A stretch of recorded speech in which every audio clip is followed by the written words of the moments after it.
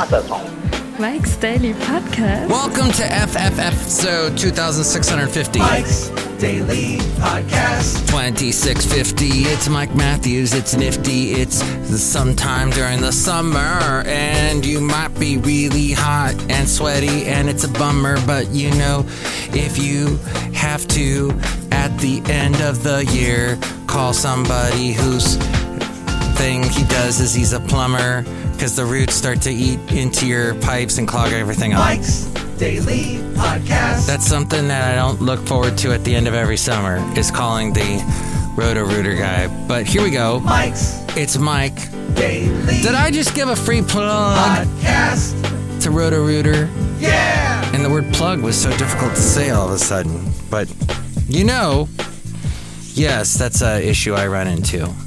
And I got one of those, like, plumber type things that go into the snakes that go into the pipe, and it's all mechanical. But I've had it seriously mess up before, so I don't know. Is it worth it to buy one of those things? I'm not thinking it is.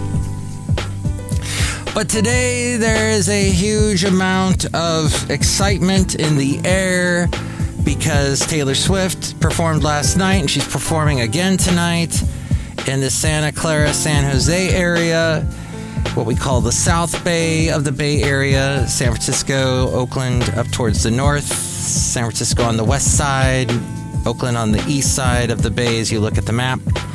And it is that time of year where you lip smack and go, wow. That's just... Mike's been doing a podcast now for 2,650 episodes, episodes. Not as long as Taylor Swift has had a career, though, because she got started in the mid-O's. I remember a concert, and as the program director, I was in charge of being the head of a big promotions thing to advertise our radio station. And here's today's podcast picture. And we parked right outside of the concert, but we weren't allowed to go into the concert because a radio station that had been in the area for decades, that was their spot. They were the only ones allowed by the concert, which is stupid. That whole thing was just ridiculous. And that's just one of the things that makes me angry about Alabama, because that's where it happened. I know the late great Basil the Boxer and I were both angry about that. Oh no, wait, I didn't have Basil yet when I was in Alabama, but you can see a picture of him in the last podcast picture, episode 2649, the one that we called Eons, because I was thinking back to eons ago when Taylor Swift first got popular and she was really big on the country charts. So we sat there giving away free barbecue sandwiches. Let's see, it was pulled pork sandwiches there in Alabama, just outside of the really big base that they have down there. And they were having a concert on the base, which I don't know exactly how that is even allowed, but that's Alabama. So we did that. I woke up super early. I had to do a live remote from another location on the other side of town. On the other side, I think about maybe 30 or 40 miles away, and then drive to this event. And I was so tired. And I think my then wife and I had just had an argument earlier because she didn't understand why I had to work so hard. But I said, you know, I chose radio as my career long before I met you, and you knew that, and that's just how it was. So it was hot. It was a hot Alabama day. Mike, it's Mikey Fikey. And the only place we could park was this area that the radio station had some kind of affiliation with. Somebody there was a client. I think it was a barber shop, and they had a big parking lot. So we sat there, and if anybody would drive into the parking lot, we would give them a free sandwich. Well, that required them to get out of line. There was a big line with cars, big traffic jam. Oh no, traffic jams only happen in California. Alabama had some doozy traffic jams, and this was one of them. So it required people to get out of line in their cars and drive over to get the sandwich. We were giving away t-shirts. Wine. Well, I like The Whiny White Man Wine List. I remember coming home That's right. And my then wife's mom and grandmother were visiting from California. That's right. Oh, what a horrible, horrible day. We were, entertaining guests. And then I get home. I'm so tired. I just want to go to sleep. And the radio station goes off the air. So I had to go all the way from my house to the radio station. Was about a 20-30 minute drive. But I was so tired. And, yeah, not a wonderful day that day. Thanks, Taylor Swift, for causing all that headache. But thankfully, I don't work for any radio stations that are tailgating or Taylor-gating or whatever they're calling it. And actually, the city where the concert's taking place, they're not allowing tailgates officially. But they said also they have no way to enforce that rule. But she, like any place she goes to do a concert, brings in a ton of money to all the local hotels and restaurants. This is interesting. Wow, this is interesting. I was listening to a radio station playing nothing but Taylor Swift, and not just playing the hits, playing a lot of album cuts, as we call them. And she really has quite a repertoire and a lot of different styles. Her real country banjo-y, like every song she had a banjo on it back in the early days. Because she was pop leaning that back then. But to pull her back into the country world, she had her country roots, definitely. Her family was living in Tennessee. But she was from, I think, a northern state originally, I forget. But she had... There was the producers for her early stuff. Is that the Shooter Jennings or whoever his name was? Shooter something. They were... That guy, that manager, put a banjo on everything. So a lot of her early stuff's got banjos or acoustic guitars or fiddle, lots of steel guitar to make it country. And then all that disappeared. And it was all synthesizers and drum machines. And I'm a big fan of a lot of her stuff. I like Style, You Need to Calm Down, the Anti-Hero song. I was quoting the lyrics when that song came out, going, what? It's tea time? Everybody agrees. There was all kinds of bizarre lyrics in that song to me. So would I want to go to the concert? I would if I didn't have to deal with the fans.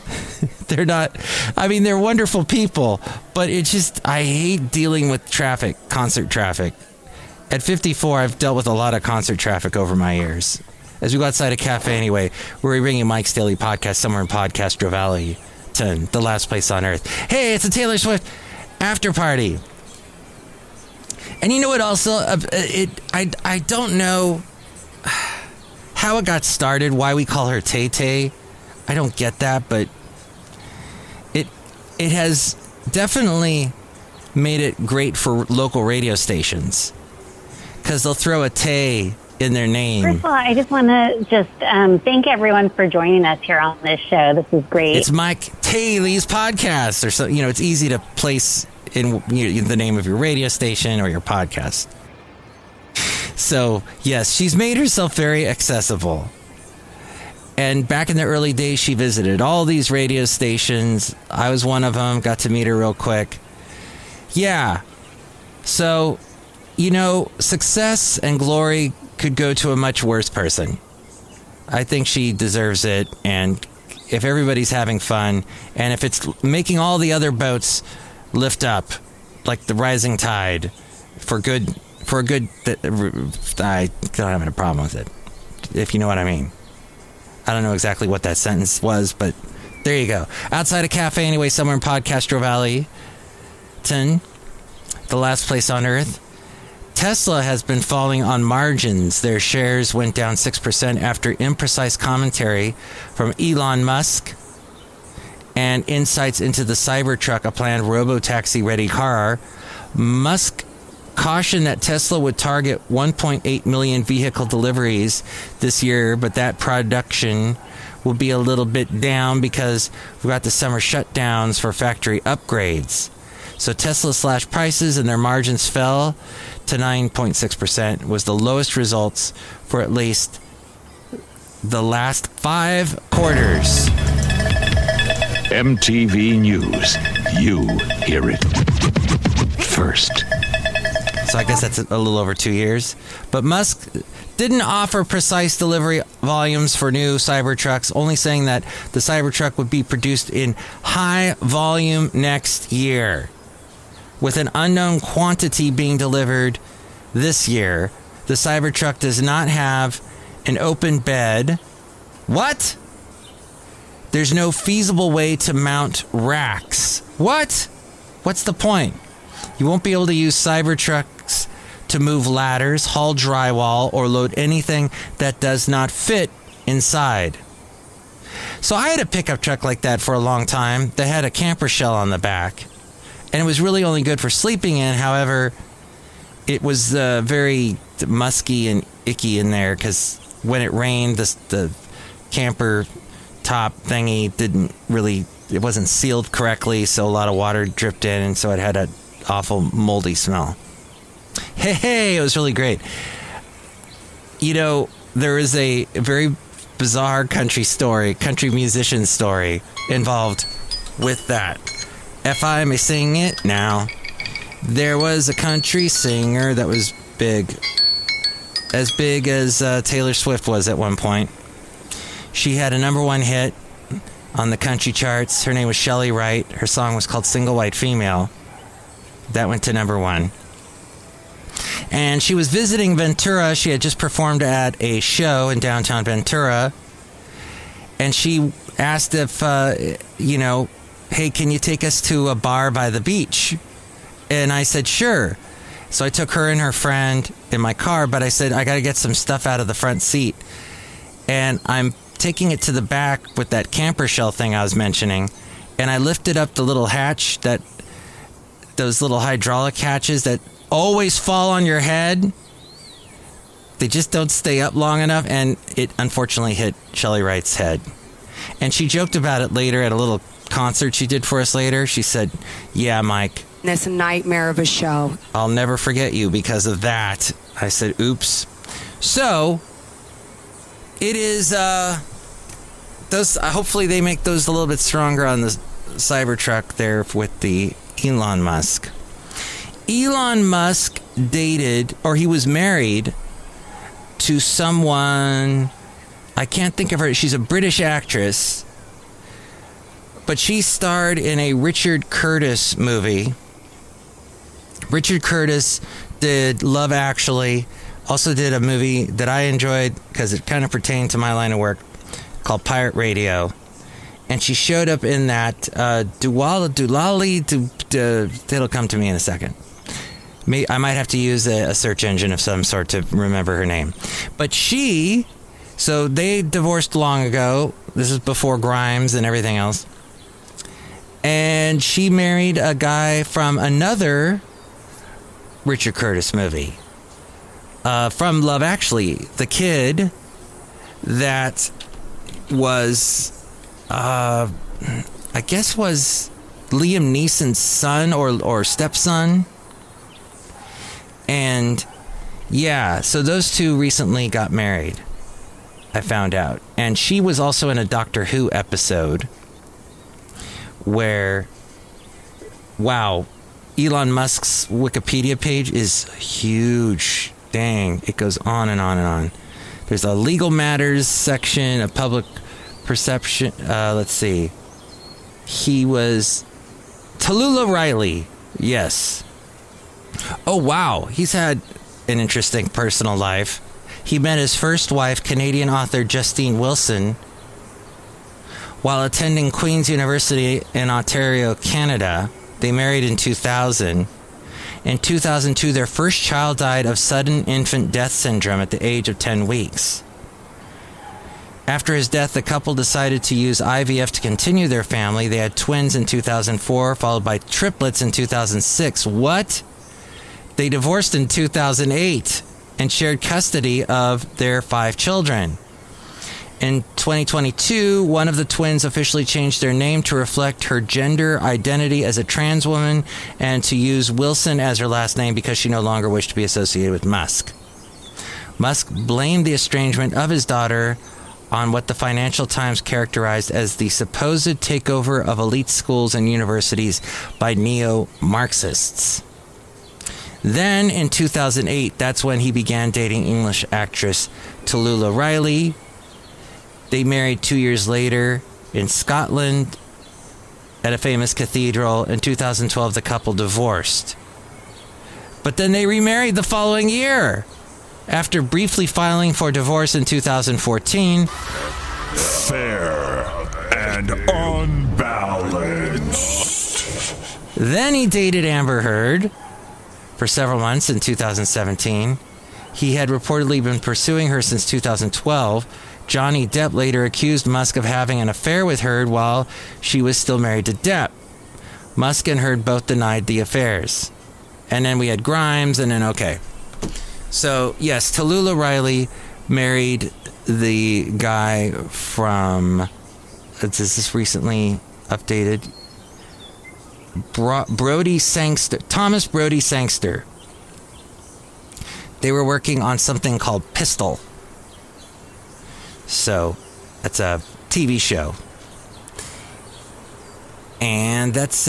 she was also briefly in the TV show Endeavor, which I particularly like that show. Right now, we're watching Luther, my lovely lady friend and I, with Idris Elba. I wonder if Tallulah will show up in that. She seems to show up in a lot of British shows that I watch.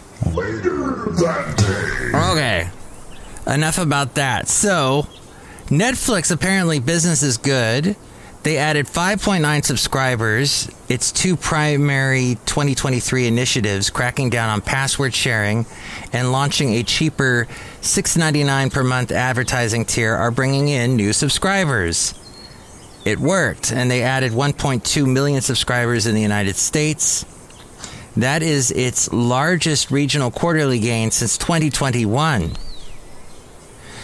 Paramount Global and Comcast NBC Universal said 2023 will be the biggest annual loss ever for their streaming businesses. Let's see, Paramount, is it called Paramount Plus? And I think the NBC one is the Peacock channel, or just called Peacock. Netflix boosted its free cash flow, and they were recently going to raise prices too, Peacock. Netflix boosted its free cash flow estimate to $5 billion for the year. That's up from $3.5 billion, but the actors and writers strike is going to cut down on the content, on what's being spent on the content. For Netflix, streaming is growing. Cash piles are rising. Advertising has investors excited, and they have a steady pipeline of international content. I know somebody who works there. He must be happy. I haven't talked to him lately. Need to check up on him. In fact, he might be listening to this podcast. Give me a call, Vince.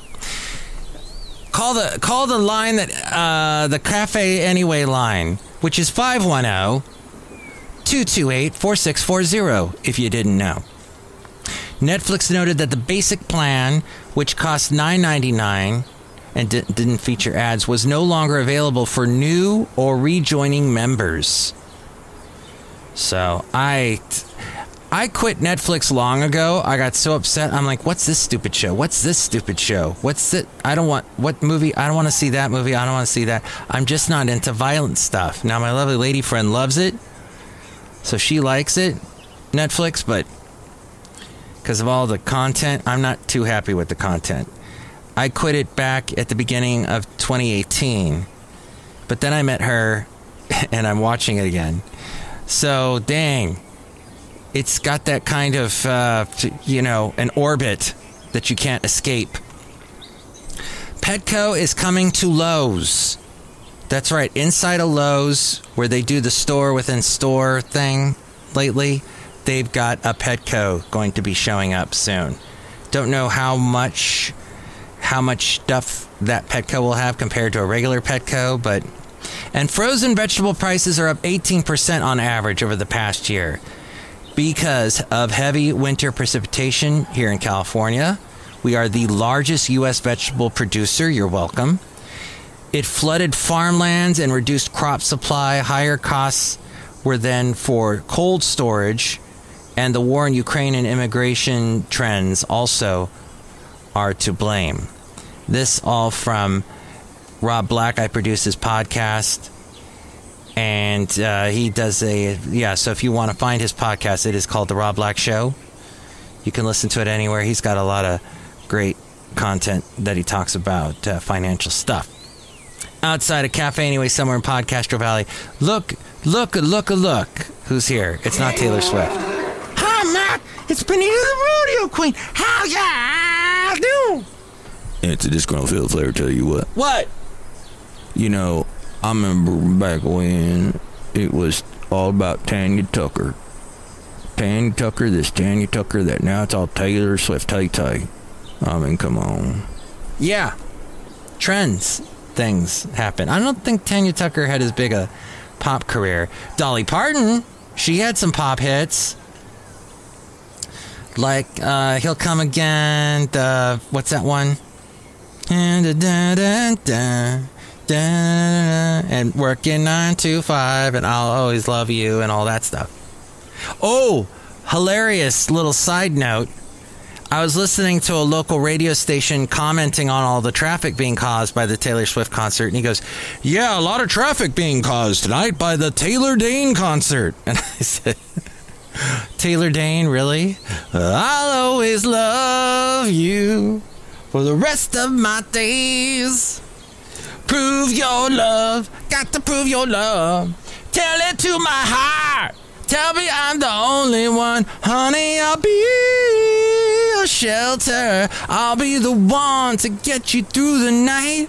If you want to see a cool live performance of Taylor Dane doing that song, go to my YouTube channel, MikesDailyPodcast.com. I think you can get to it through MikesDailyPodcast.com, or you just go to, I think you just type in my name, Mike Matthews, and it'll pop up. Or it's youtube.com/MikesDailyPodcast. But yeah, I got a playlist of over 100 songs. It's called the Best Obscure Rock Songs Found by Mike Matthews. And that's one of them. Because she rocks. Taylor Dane. Woo! Okay, where else? Who else is here? Hello, Mike. I make the delicious root beer. Here's some in there. Excellent. Let me try that right now because it, Oh, that's pretty bad. Oh. Drink it right now, I'll cook you. I just did, and I regret it. Oh, boy. Oh, boy. Oh, boy. Oh, boy. We'll call that the Oh Boy root beer. Oh, boy. Hey, you know what? It's time now for a great segment called Let's Go Back with Matthews. Yes, let's go back with Matthews, with Mike Matthews. That'd be me. All right, let's go back to a time in radio when it was cool, when you were able to do all kinds of crazy fun stuff. I guess the radio station today that's playing nonstop Taylor Swift, that's pretty cool stuff. I guess there are some cool things happening today. But back in the day, I was on country radio and doing a little bit of an interesting thing. I would like to display to you some of the crazy things and goofy things and fun things we used to do. I recently found a bunch of cassettes that were full of this stuff, so I've been trying to transcribe it all digitally. And this is going back 20 years ago.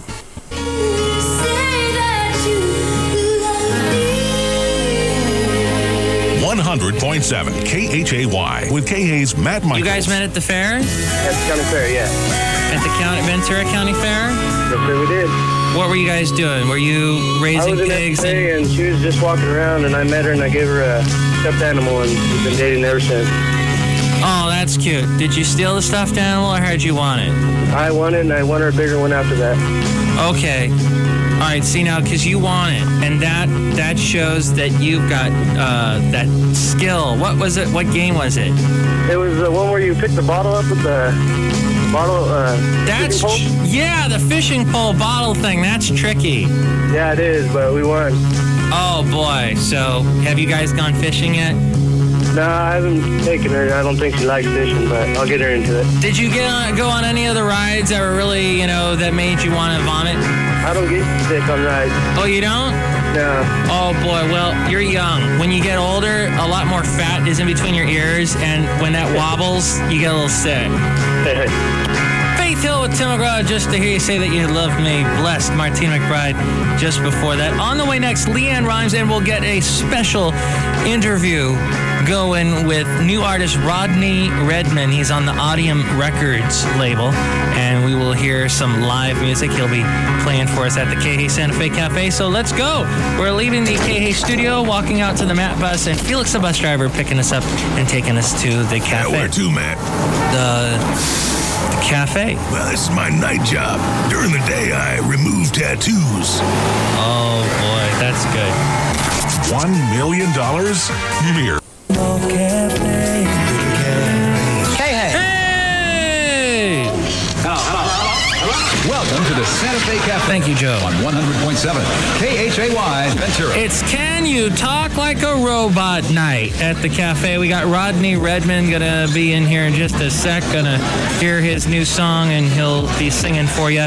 And we're also going to hear from Shania Twain, Rascal Flatts, Alan Jackson, Brooks and Dunn's new one coming up to the Dixie Chicks. Right now, Leanne Rhymes, one-way ticket because I can. This is Matt Michaels. Let's get this party started!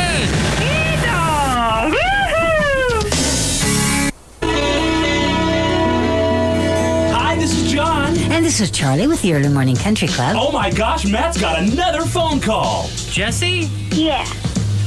That's just Jesse? Yeah. That's a guy named Kevin Denny. He's like this new guy. Okay, thank you. He's kind of scary looking. Okay. No, actually, he's really good looking. But wouldn't that be funny if there was some new country artist that came out and you heard the DJ say, "This is so-and-so, and he's scary looking." You should say that one time. Okay. 6-5. Aw, that was a young Taylor Swift who called me up. No, maybe not. Rodney who? Rodney Redman? I don't know who. What the heck ever happened to Rodney Redman on John and Charlie? I don't think either of them are in radio anymore. I hope they're both alive. I don't know. It's been a while. But yes, that was radio back in Ventura 20 years ago. Oh, KHAY. It is Can You Talk Like a Robot night at the KH Santa Fe Cafe. That was Rascal Flatts, Shania Twain. Just before that, coming up, Alan Jackson, Jody Messina's new one, Winona, coming up too. And you and I are going outside to the parking lot of the KH Santa Fe Cafe to see how the parking situation is with Valentino, the parking attendant. Oh, there, Matt, I don't know if you knew this or not, but I am big friends with Anthony Daniels, All right. Anthony Daniels plays C-3PO in all the Star Wars movies, No. Yeah. And that movie, it's debuting in like less than an hour and a half. That's right. In fact, I have him here in the parking lot right now. Okay. Anthony, wow, it's great to have you here. It amazes me how you've been playing the same part over and over again. But I had to lose about 10 pounds to get in this one, I tell you. It's the same suit as I had 25 years ago. Same suit. And were they going to change it? No, Rick McCollum, the producer, said, you can lose weight. Oh, yeah, that's what my boss tells me every day. Aw. You know, I didn't tell you what the podcast picture was. It is of this cool bakery. I think it's called One House Bakery in Benicia.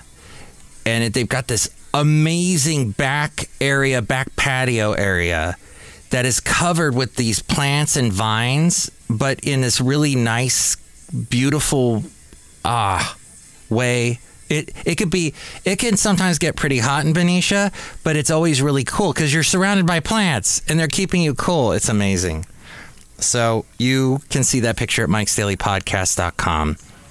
Now, I didn't mention the day today is National Lasagna Day. And you know lasagnas. They're wonderful, not the healthiest thing. You can do kind of a healthy thing with it where you use squash instead of the noodles. But yeah, it's wonderful, isn't it? Hopefully. Oh, what? I think we're going back to 2000 and... No, we're going past the 2000s, past the 90s, into the 80s. Nope. No, we didn't go that. No, this is 1990. And I think that's a little bit of Roxette performing. This is me one of my early radio jobs in Santa Barbara at Y97. This was in 1990. Wow. Most Music 197, we are talking now with Chubby D, who's coming back now from the Poison concert. We're on our way back. We are on the 405 freeway. How you doing, Mike? Yeah, I'm fine. We just hit number 1 a little while ago. It was Mariah Carey, Vision of Love. That was it. Yeah, that was it. We waited all the time for Mariah Carey, who's an excellent singer, I might add. But she's kind of cute, too. I thought I saw her here tonight. Oh, yeah? You wouldn't believe some of the people that were there. We saw everybody there. And now we're cruising back about 75. We're speeding. It's New Year's. Yeah, well, hurry up and get here, because I want to go home. Oh, really? You're not going to party with me? Maybe a little bit. All right. I got the just kidding. All right, man. Are we going to do the Bartman or what? Let's do it right now. Let's do the Bartman on your Most Music. It's Y97. See you in a minute, Mike. Do the Bartman. Oh, my gosh, the Bartman. So this was New Year's Eve, 1990. So 89 had just ended. And that guy I was talking to, he later produced a Mariah Carey album, that's very ironic that here I was kind of going, oh, we waited all this time for Mariah Carey. And then that guy, Chucky D, is that what he later went by Demiza, I think was his name. And he produced a Mariah Carey remix and got popular. Also, he was a program director for Power 106 in Los Angeles for a while. But back then, he was just a kid. Nice guy. And we were working there together on New Year's Eve, sort of. He was going to a Poison concert. The rock band Poison. Okay, one little more clip, and it will end the podcast. 97.5 KHGY, playing the most music. That's Giant Steps and their latest Into You. And we are talking with Susie and Liz, the Party Twins. And what are you two doing right now, Susie and Liz? We're molding at home. Molding? What are you molding? What? What are you molding? Some clay. Oh, and what are you making it into? Your little sister. My sister. That should look interesting, eh? This is the latest from a woman named Enya. It's called Orinoco Flow, Sail Away. Orinoco Flow? Oh my gosh. Okay, so this was from 1989. So here technically we're in the 80s. And Enya's first big hit. Wow. Oh, Enya. So, of all the girlfriends I had, to all the girls I loved before, Julio Iglesias, but a lot of them, for some reason, were Enya fans, I guess. So why isn't Enya playing in San Jose tonight, is my question. So that's a little bit of going back with Matthews, back as very young Mike Matthews there. But you can tell me what you think about the times, how they've changed, or how have they stayed the same?